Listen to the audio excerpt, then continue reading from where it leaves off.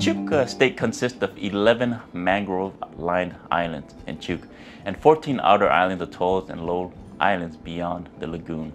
Chuuk Lagoon is one of the largest enclosed lagoon in the world, encircled by a 140-mile-long barrier reef and covering over 832 square miles.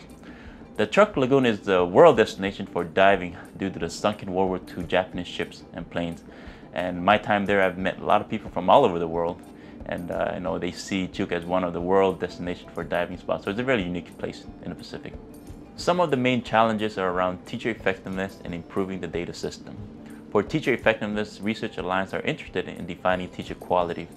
For the data system, there are concerns over ensuring the reliability and consistency, and also building capacity for use, interpreting, and reporting data. Currently, we're working on a study that assesses and benchmarks the education data system.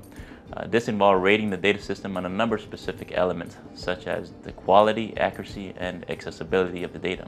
The findings of this project will then be shared with the Alliance to help inform an action plan for what areas to prioritize and how to best move forward with the system improvement.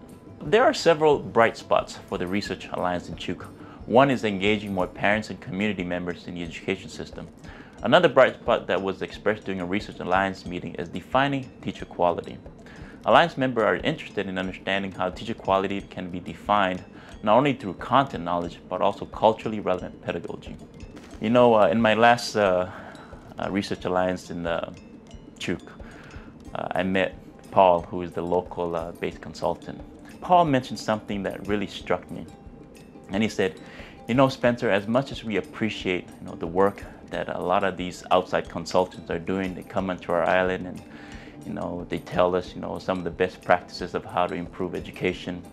It's good, but sometimes our people feel that we're just walking in their shadow and they're showing us the way. And then he mentioned this statement that really struck me and changed the way of how I look at empowerment in the Pacific. He said, it's time for us to find our own shadow. We live under the same sun, so it's time for us to take ownership of our education. So that really struck with me, and it changed the way that I'm thinking about the Pacific and how we can work and empowering these people.